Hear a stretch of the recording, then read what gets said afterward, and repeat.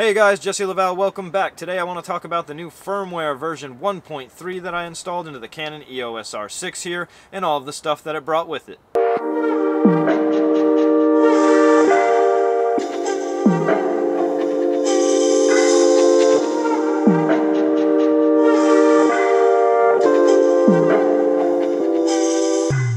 The first thing that I want to talk about is the light 4K compression. That's the biggest part of the update for me personally, is the fact that now I don't have to use proxies when I edit in Premiere Pro. That's a huge thing for me. It took up so much time to make proxies and so much space, and I hated it, and I'm so glad that I don't have to use it anymore.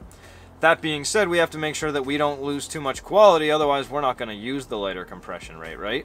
So what we're going to do is check out these videos here. I took one shot at ISO 100. Again, I shot this at 4K, 60 frames per second. I pushed the grade really hard to see if it would fall apart, and I shot one at normal compression and one at light compression. Now, that being said, I don't really see any quality loss at ISO 100, but usually things fall apart worse when we go into higher ISO. So let's go inside and let's shoot Baby Sushi Cat at ISO 12,800.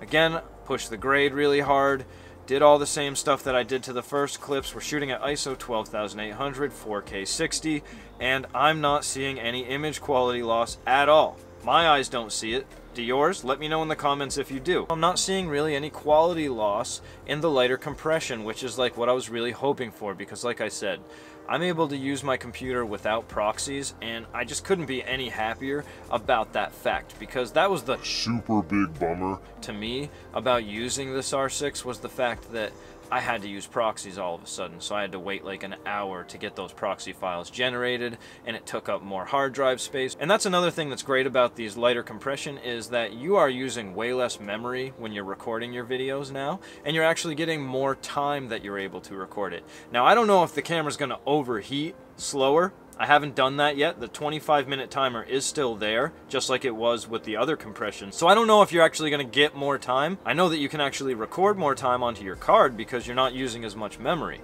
Whether it overheats the camera as fast, that still remains to be seen. We're definitely going to have to test that out. Another thing that they fixed is a bug that they had. Apparently, you were running into problems sometimes when shooting in continuous plus mode. Now, I did actually experience a glitch, and I thought it might have been because of my Tamron lens. Now I'm starting to think that it might have been this bug that they're mentioning, because what would happen was when I would shoot a burst in high-speed continuous mode, once in a while, it only happened twice actually. It happened to me twice, and I wasn't able to recreate it after that. Every time I would shoot a burst, there would be a glitch in the stabilization, and that stabilization would kind of tweak itself out to the right, and what that would do would make the first shot of the burst be completely blurry, to the point that you would even see some of the rolling shutter issues that the sensor presents when you pan really quickly, right?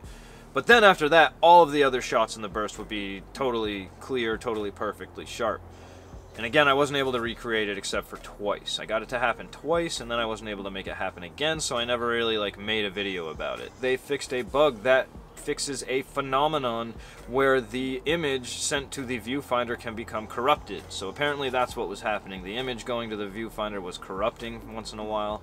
Again, it was a rare glitch, but I had it happen a handful of times, so good to see that they fixed that. You're also going to have the ability to shut off the LCD monitor when you're recording, which is nice if you want to save battery.